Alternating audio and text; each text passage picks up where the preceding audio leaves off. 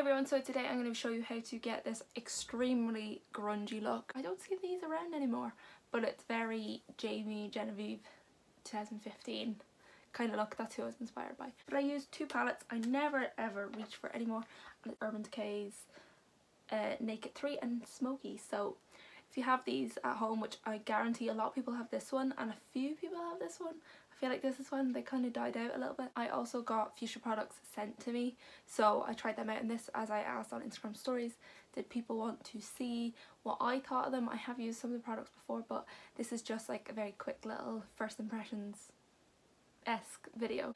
So yeah, and it's really simple, like really simple. Okay, now starting on to the makeup. I look really stupid because my hair is really big, so I'm gonna clip half of it back. It's just because I've curled it just then, so it's a bit massive. I'm going to start off with the Infallible Luminising Primer by L'Oreal. I love this. 2 pumps of it I find does the job. With if you had the older version, which was in like a pearlescent kind of white tube, I preferred that formula more, but this does the same job. You just have to use less of it. This is more of an oily formula, so just be careful with that. I use my hands because your hands will actually melt it into the skin a bit better. So once I've applied the primer, because I am going to be testing out the Fuschia products I was gifted, and they came with mineral powders and stuff, so just to give it a little bit more coverage and a little bit more of a glow, I'm going to go in with the Hollywood Flawless Filter by Charlotte Tilbury. I love this. The first day I wore it, I put it all over my skin and I was so glowy, and it was the worst mistake ever. But mixing it in with Inglot's HD foundation or putting it underneath mineral powder, I think it's lovely because you see the glow. I just kind of add it where I would get glowy, so I'm just adding it kind of all over my face. The only thing I don't like, I like it for myself, the little doe foot applicator, but I do not like that for hygiene reasons of other people. Also, I was thinking, if I get near the bottom of my bottle, like how hard is it going to be to get the product out? So I will let you know. I'm taking this weird shaped Real Technique sponge. I don't know, I think it was in a collection. It was my mom's and I just stole it. It's not wet though. I would recommend using it wet. I'm too lazy. So I'm just patting this in. If it is wet, obviously it meshes into the skin a bit more naturally and a bit better. You can tell it doesn't give much coverage. It literally just kind of gives a bit of colour into the face, because as you can tell, I don't put tan on my face, so there's a bit of a difference. I also do this with the other mineral powder I'm using, so I know it works with mineral powders. I have used the Fuschia mineral powders before. I have it in cream and I had it in Luscious as well, but I ran out of that. Then I'm going to use a little liquid blush. KPOP Cloud Creamy Blush in Sunset. It's a lot of C's and K's in that word, so no wonder I can bloody stutter. This was €1 in Pennies, and I went to just like go in shopping. Of course I came home with half the shop. But I seen this and I was like, you know what, I'll try it. It's €1, I don't care. It's like this orange kind of, it's basically the exact same colour as the packaging. Use so little of this. Literally take whatever that is, like a millimetre I'd say. Put it on one finger. I'm just going to close this up because knowing me, I'll sit on it or something and it'll just be orange everywhere. And I just take it on the back of my hand and I'm patting it in so that it's all over my finger and not just in one place. I just smile and dot it on. I put it where my cheekbones protrude the most. So I'm just taking my Instant Anti-Age Eraser Concealer and I've just twisted it up a little bit. I'm popping this underneath the eyes, and then anywhere else I kind of want a little boost of coverage. And then I just use the opposite end of the Real Technique sponge and blend it all in. I don't think I really understand the point of this sponge. I like the orange one a lot more. Like I just don't understand why there's like a chunk taken out here. Maybe it's to like fit it in there, but I think it does the exact same thing if you were to use the round side, so I don't know. Before I move on to the mineral foundation, I'm just taking a Sephora concealer brush. I have the Inglot concealers, Camouflage concealers in a little like palette, so I'm just taking the shade 109 and I just need a tiny drop of Duraline because it is very dense of a concealer, and I'm going to use this as my eye base. The great thing about this brush is very flat top, so it'll help me carve out my brows a little bit. I'm going to mark out where my brows go, or where I make my brows go. Just bring it down as well, because again we're going to use this as an eye base. Just use an even proportion of Duraline to the concealer, because too much Duraline, it'll just become Duraline and make it really oily and slip off. And then too much of the concealer, you won't be able to get it off your brush. It's too dense of a concealer. And then I just get my sponge again and pat it over. But it leaves like a faint line of where I can see where I'm going to draw my brow above it. I got sent the shade Luscious and Fawn. This isn't sponsored, by the way. It's just the first impressions. This is Fawn. Okay. Looks a bit like Luscious. I'm trying to remember. I think I might be more of a Luscious. Yeah, I'm more of a Luscious colour, so we'll go for Luscious then. So for the mineral powder then, I know how this works, and I know it works the best with the Fuschia Jumbo Buffer. They have repackaged this, and I have another one in my brush belt for my kit. I will be honest, I prefer the one I have, which has a wooden handle, so if you can get that, get this one. But the one I have has a rose gold and black handle, so I'm not sure if they're different. No matter what mineral powder I'm using this brush with it. I flip my tub upside down so I don't get powder everywhere. Dipping in and knocking some of it off. A good trick that I learned when I actually worked with Fuschia is once you've coated your brush with mineral powder, tap on the table or in your hand, I don't have a table here, and it'll let the mineral powder sink into the brush. Now be careful with this does have mica in it.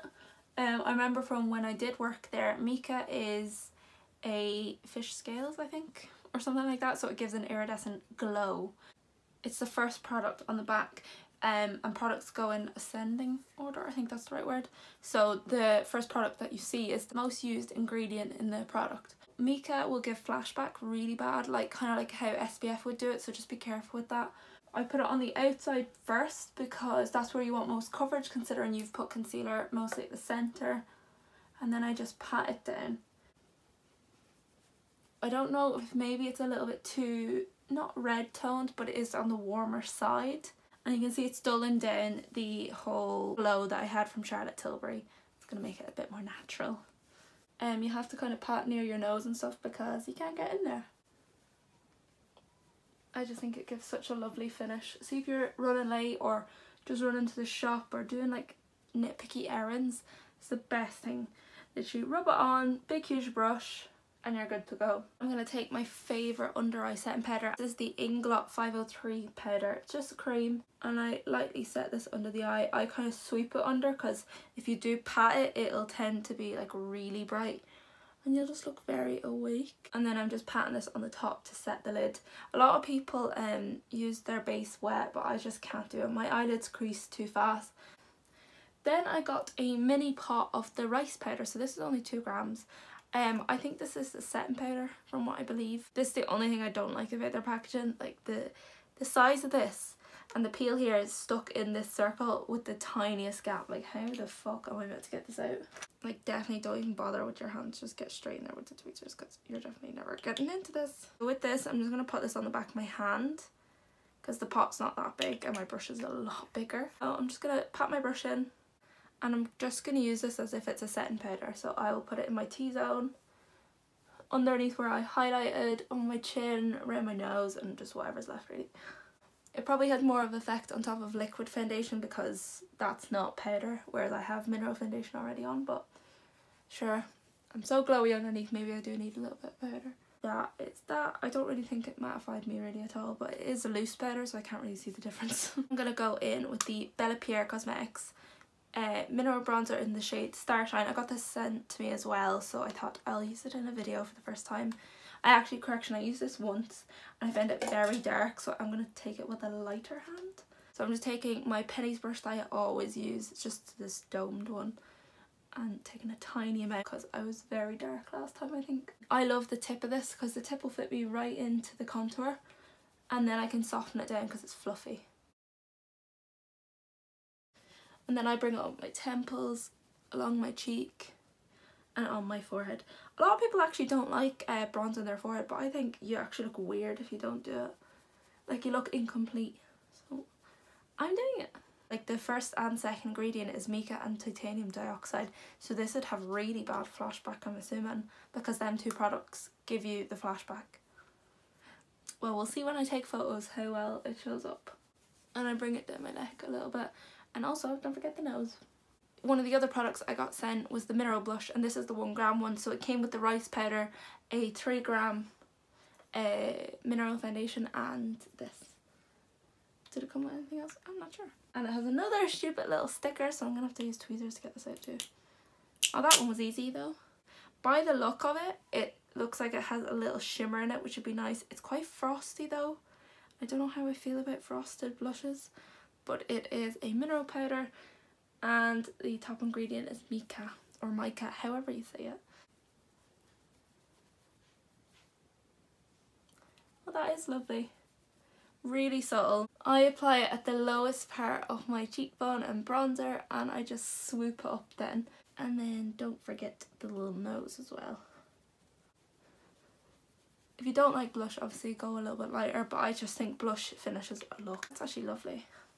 I wasn't expecting that because I do just like the handiness of compacts, whereas this is actually really nice. It's a lovely little size as well, because you can pour it into the lid and just my brush fits perfectly in it, so I'm very impressed. Then for contour, I'm taking one of the Pennies brushes again from the same set as the bronzer one, and just Inglot 515 contour. And I'm just popping this right at the back of my, kind of near my hairline, back on my cheekbone. Tiny bit goes a long way with this, otherwise you become very ashy very quickly. Now to move on to the brows, I am normally a Inglot 16 brow gel gal, but I used this last week and I forgot how much I used to love Anastasia. Only issue is it dries out so effing fast. Like the Inglot brow gels, I could go the whole pot without using Duraline. This, I think I got about halfway through it and it was crusty. I still have to use Duraline today with it, but I do it anyway, so because I have a baseline with concealer, don't mind me, I'm just locking down while mixing, that'll help me guide to where I fill in my brows. I find it a lot easier on this brow to do my brow, and then this one I always fuck up, so don't mind it. I'll go back in with the concealer and correct it. Just make sure my brush is flat again, otherwise you can't get your hair like strokes. So I'm doing a baseline, following the concealer I have down already. My brows are very straight, so I am going to make them a hell of a lot more curved. If you watch any of my videos, I literally do the same technique all the time. And then I'm going to curl it round at the top as well.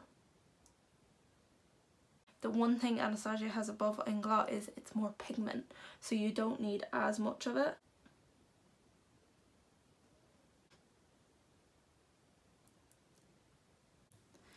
I also completely forgot highlighter there, so I'm just going to add some quickly before I go into the eyes in like the worst possible shot ever. But I'm taking Lychee's Peach Glow. It's like a loose highlighter. I use very little of this because it is very glowy, so I'm using a small like tapered fluffy brush, and I'm just popping that on the cheekbones. So I'm reaching between two Urban Decay pads. I'm going in with the MAC 217 brush, and I'm using the shade Nooner from the Naked 3. Just remember, if you haven't touched these palettes in a long time like myself, they do produce quite a lot of dust and kickback. So I'm just putting like a C shape on my eye. And then I bring it up slightly more to the centre. And now I'm just teasing it upwards, so I'm almost using whatever's left on the brush to soften it out before going with my transition shade. Bearing in mind I have a lot of scars on my eyebrows, so they don't blend. Like you can even see on this side I have a scar here somewhere, and it's making my blend look shite, and it's literally the worst thing of life, but I gotta get over it. And then I'm dipping into the smoky palette and I'm using the shade Combust. And I'm using this on a 6SS brush from Inglot. This will just soften it right down. I'm placing it on where I teased the shadow, so it's not going on too pigmented, because remember this is a cool tone cream colour, so I don't want to actually use it as a base. And then I just go back in with Nooner and darken it up, and I'll just keep doing that for a few more steps just until I get to the right transparency that I want it. I'm just going to do underneath really quickly, same colours. I bring my shadows underneath quite low because I have quite liney eyes, and it's a great technique for hiding your under eye bags, so it's quite harsh there.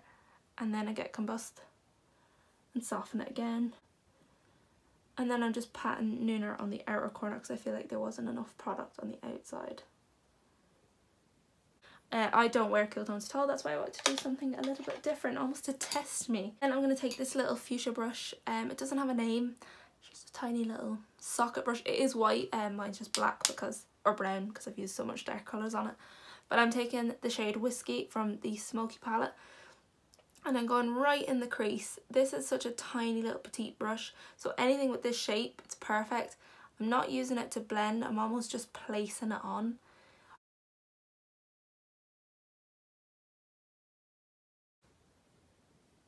So once it's looking really harsh, just go back in with the same brush that you used beforehand and soften it down. I have no product on this. If you need a little bit, dip into Nooner a tiny bit and then place it where your lightest patch is. So if you have maybe a patch that you kind of didn't put too much brown on, start there because then it'll pack it on. Just using a very light hand because cool tones, I am afraid of them. I think a lot of people are. I never understood why everyone loved 217 during like the YouTube 2013 days. And I bought it with like my pocket money and I was like, why do people like this? It's shit. But only now do I appreciate it. It's a really good little brush. I actually need to get another one, but it's like €17 and I don't know. That's a lot for brushes, I always think, especially when Real Techniques have very similar ones. But I feel like this is blank canvas, but it could be any company. I think 100% I can bet my life on it was blank canvas, but the name is completely rubbed off. It's just a tiny little socket brush. Again, it's white, so if you are looking for it, it's white. So I'm taking Black Heart from the Naked 3. This is a black with like little red flecks on it, so it is actually quite nice. To be honest, do you ever see the red flecks? No. The best black eyeshadow is 100% Blackout from the Naked 2. It's like the only eyeshadow I use at Naked 2 as well now. So I'm patting this on in a diagonal shape. So it's starting from the outer corner, just on the lid though, not actually taking it off into the crease. Patting it on because I don't want any fallout to fall, especially these cool tone colours, you'll look pretty dead. So once I've got that in like a shape that I want it, I'd literally just go back in with the little brown brush I was using and soften the black down. And I'm going to take the Mina or 3 Ina, I don't know which one it is. It's just an eye primer, so I'm taking it on the back of my hand, just a tiny bit. I'm using it almost like Inglot Eyeshadow Keeper. The only thing about this is it is got a colour base to it, so it is quite light and creamy. But I'm just using it, little pattern motions on a little flat Coastal Scents brush. And then I'm patting it on at the front, almost very roughly in a half cut crease. Not doing it too much because I want it to be more faded than anything. I don't want a half cut crease. And then I'm taking off the excess because it gets a bit, obviously with dark colours, it's obviously going to get a bit more murky. Whatever's left, I'm fading up over the crease, just a smidgen.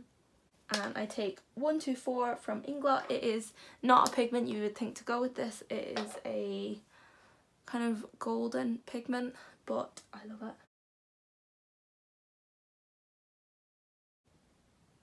Nice little grungy eye. Like you can see the half cut crease. It gives my eyes the openness of a half cut crease. Plus I kind of like the smudgy glitter look that's in at the minute. It's a lot softer and it kind of just emphasises your eyes without overwhelming them. And I'm just doing a little half line, like a smoked out liner, because I think a wing would look too weird for such a grungy look.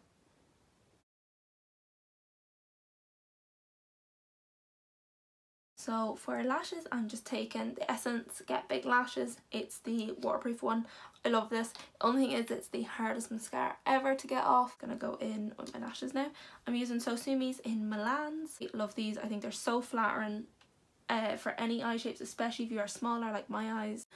But I'm just gonna pop the lashes on really quickly. Obviously the glue is gonna dry. I recently got this. It's the shade Cappuccino by Rimmel. It's like cool tone, which I thought perfect for this look, nice and grungy. So I'm just gonna use one that's old as anything, but I found it recently, and for a pale nude, it's one of the palest and the best. It is one of the Topshop lipsticks. I bought this when Zoella raved about like an orange one. I think it was called Morange or something years ago, and I got it in the shade Nevada. She did talk about one of these. I think it's in the colour Saint, and it is so pale, it's like foundation lips, but I'm gonna go for this one. They are a creamy finish, so I use it to smudge into the liner. And then Fuschia also sent me their vanilla lip gloss in the flavour or smell or colour, I don't know, Cookie. It's like a kind of, it's not clear, it has got a bit of a colour, it's like a kind of goldeny brown, Smells unreal. I don't really like the applicator. It's one of them flat ones. I just don't personally like them. It has a slight golden hue. You can't see it too much.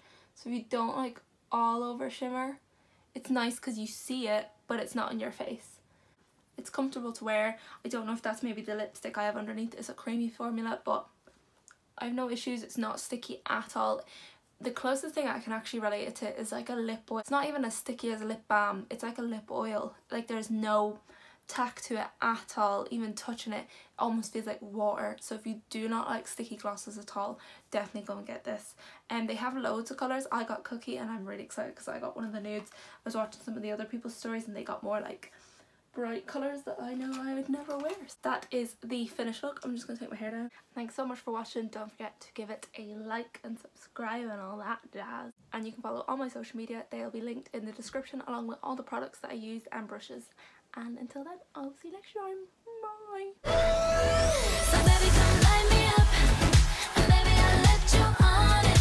A little bit dangerous. Ah, bollocks. This is not wet. Oh, damn it. I don't care. Then we're gonna go in. This scares me a little bit. Actually, no, we're not. I love this. Just clump them together. You can get an eyelash colour. I have one literally right beside me, but I'm not gonna do that because I can't be bothered. Oh well.